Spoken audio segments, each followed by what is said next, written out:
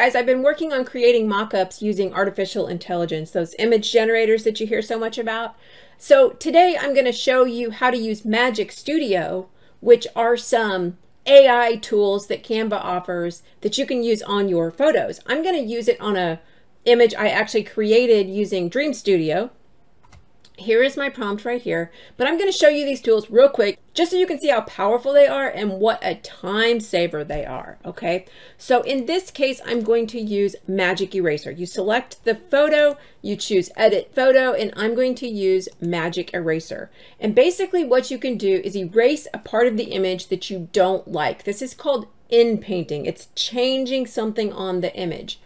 Now, what's going to happen is, well, I want this logo gone because I'm going to use it for a mock-up. So I need this logo gone. But what's going to happen is it's going to take everything that I am highlighting and it's going to turn it into random noise. It's just going to kind of like spread it out.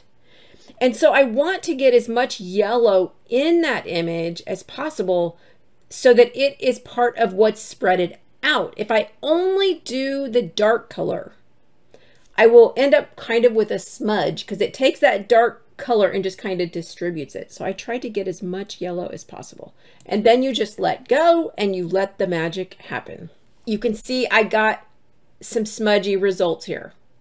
So you've got to go back and do it again.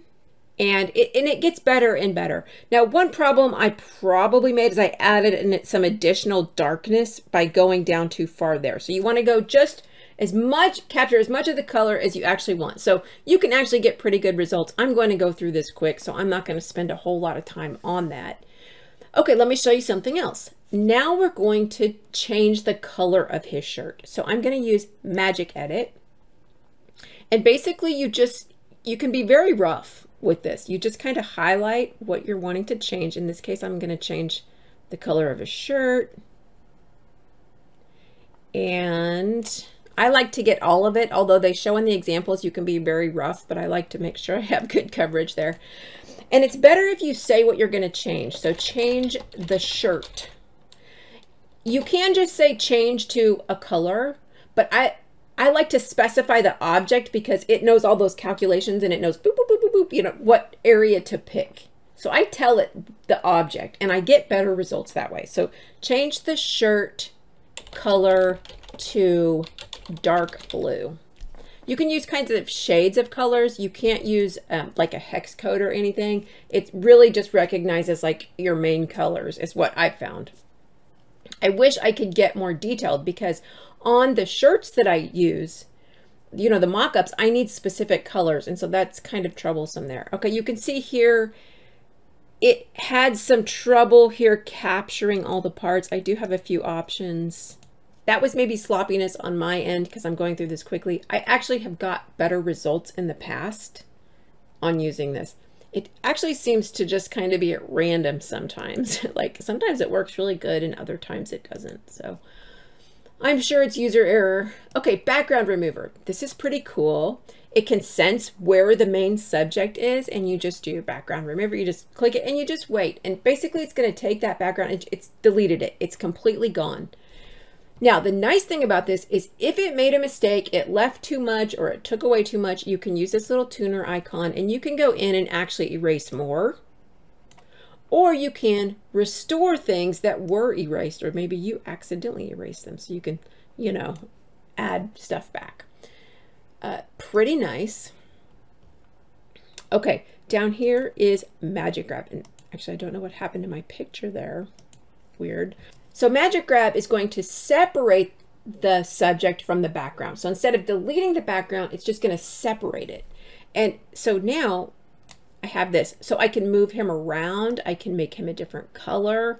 I can make color adjustments or whatever I want to do, add special effects. That enables me to just edit one part of the image. So I could do like a duotone, a pink duotone effect on this, and then add him back in full color. Hey, hold on just a minute. I want to tell you something. If you're interested in creating mock-up photos using AI image generation, then you need to check out my Etsy store where I sell resources that can help you get started like today. This is totally for beginners. Okay, so now I'm going to show you Magic Expand, and this is pretty cool for expanding the boundaries.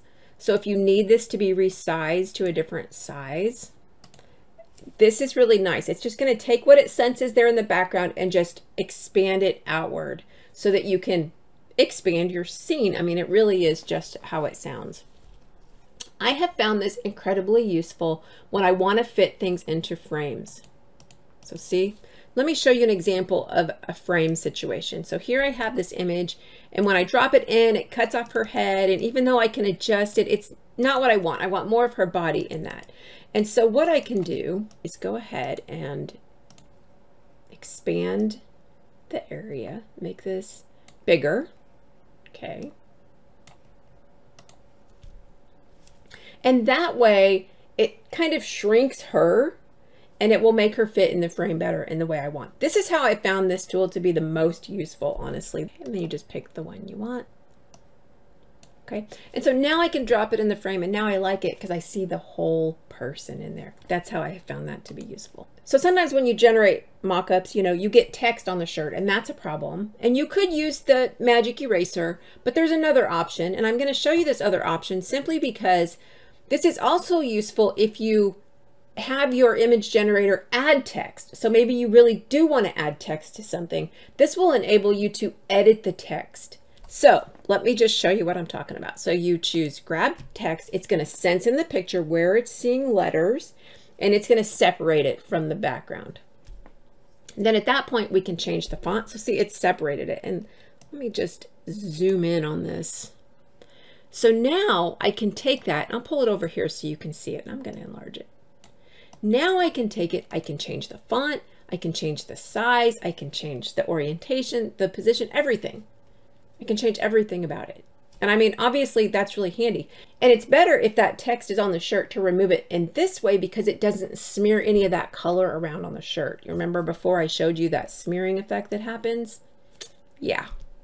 So anyway, those are the Magic Studio tools. Don't forget to check out my Etsy store if you want to learn more.